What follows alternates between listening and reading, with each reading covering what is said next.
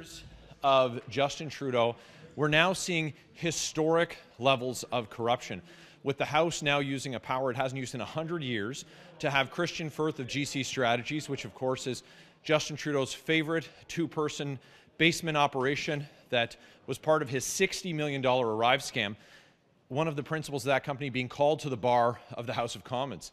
This is extraordinary, and as I said, a historic tool that's being used by Parliament. Why? Because we had a refusal to answer questions at a parliamentary committee, getting answers for Canadians about waste, corruption, and scandal. And this is at a time, of course, when Canadians are struggling to feed their families and pay their bills, and not a single Trudeau minister has lost their job. This is extraordinary. In the private sector, this kind of incompetence or corruption would surely see people fired.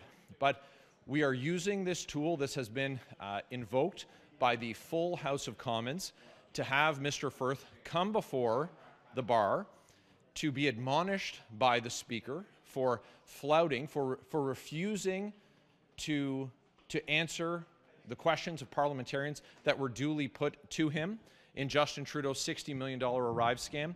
And he will answer questions that parliamentarians put to him, because Canadians deserve answers. This is a scandal where we only have the information that we do have because Conservatives have forced now more than a dozen investigations, including the Auditor General investigation, which is one that Justin Trudeau and every one of his ministers voted against actually having that audit by the Auditor General. So we're going to continue to force answers in this historic scandal.